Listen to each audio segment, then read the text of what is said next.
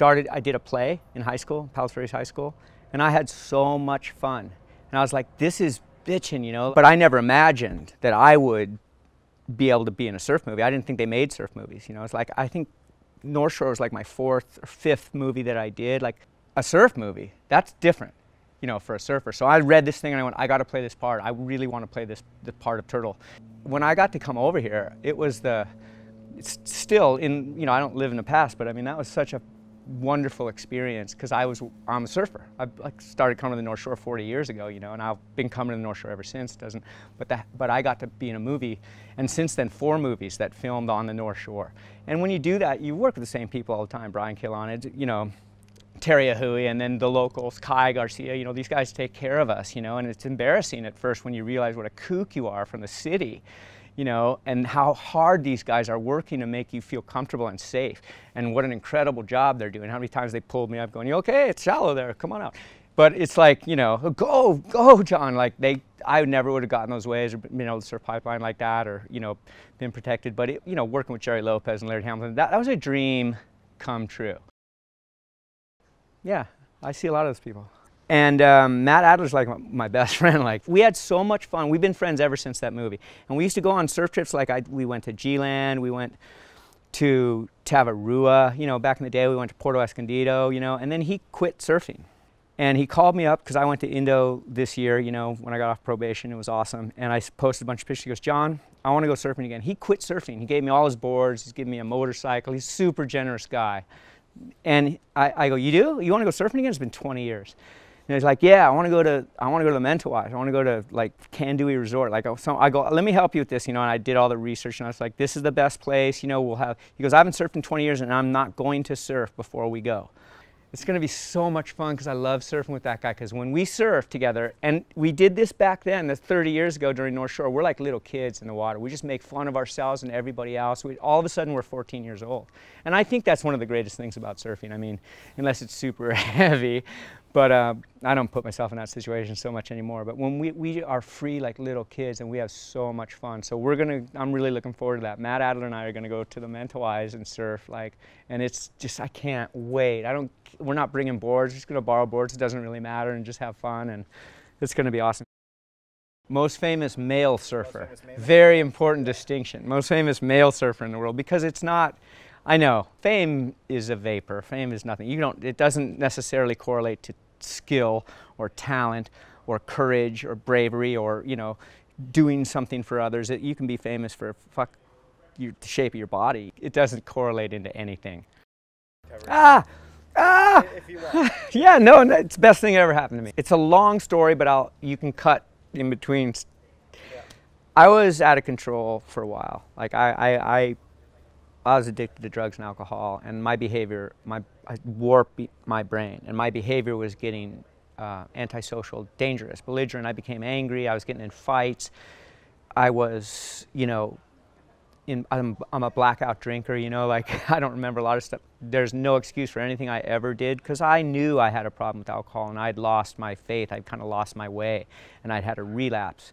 And it just got horrible. And I was looking around for rehab. I had no money. I was looking around for rehabs. They're all really expensive. I had no insurance, you know. And you know, I went to a doctor and said, like, hey, I can't afford a rehab. You know, can you give me what they give people at, you know, the nice rehabs? And he's like, okay, I will, because I know you, and I know you struggle with this, but you cannot drink on this medication. You know, I'm like, great. I never want to drink again. You know, like, I was taking that, and I was in a blackout on Ativan, you know, and I suddenly found myself alone with no supervision. And I'm an alcoholic, so I just went and got some alcohol, and I don't really remember the sequence of events, but I know I found myself with a loaded weapon, .357, walking around outside in the Palisades.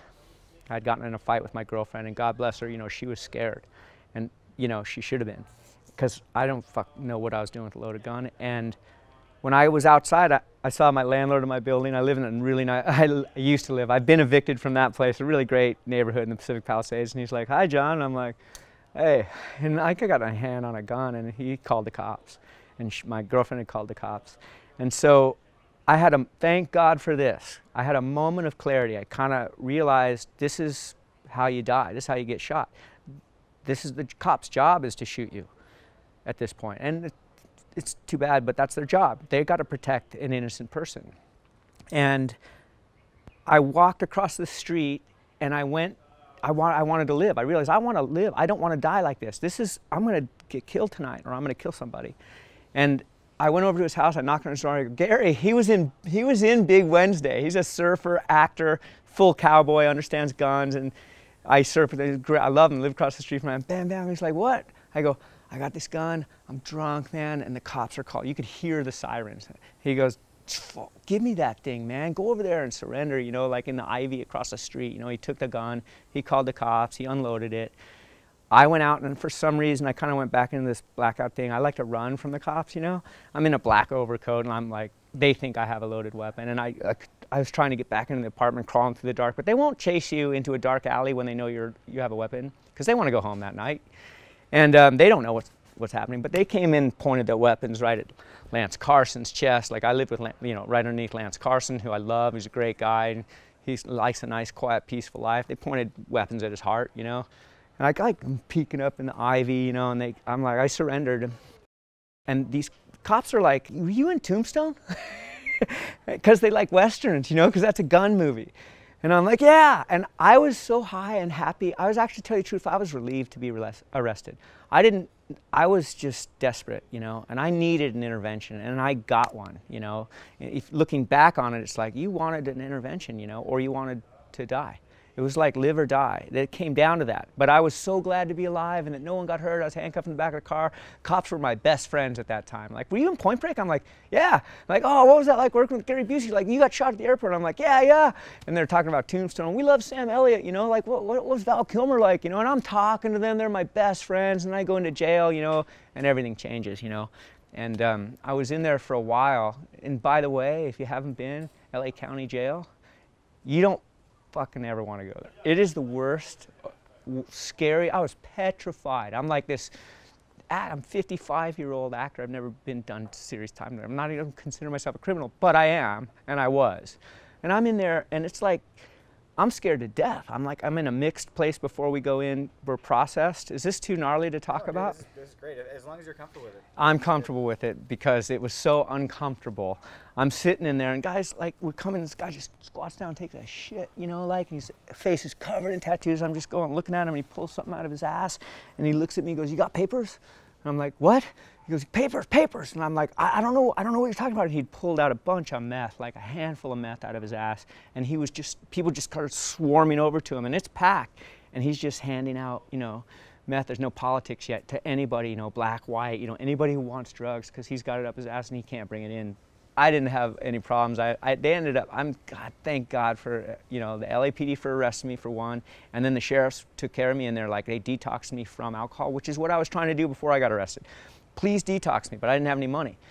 Well, the state did it for me. I didn't have any money. I didn't have to pay for it. They have to take care of you when you're addicted to alcohol, because you can die from withdrawing from alcohol. I don't know, a lot of people know that. So I got detoxed in jail, had a wonderful experience that was at first terrifying and then ultimately boring and just frustrating. Every day I love my life. You know, I get up every day and thank God that I'm alive, for one, and that life is fucking great. I love my life, you know, and I've got so many friends, and I'm healthy, and I get to go surfing and work in TV and movies and travel, and I just love being alive, you know. I got this cool motorcycle I like to ride, you know. I love this little dog. I love my friends. I love my life, and I'm grateful for it. Appreciate the moment. Don't live in the past, you know. Don't anticipate the future, because you might be worried or afraid of what's going to happen. You don't know what's going to happen. It's not happening right now. And don't hold on to any negative memories of the past. And if you just are in the moment, you know, enjoying the day, you know, at that time, if you have a negative thought, try to change it to a positive thought, because we're all so lucky just to be alive this day. And this is where life happens, is in the moment, you know, and you have a choice.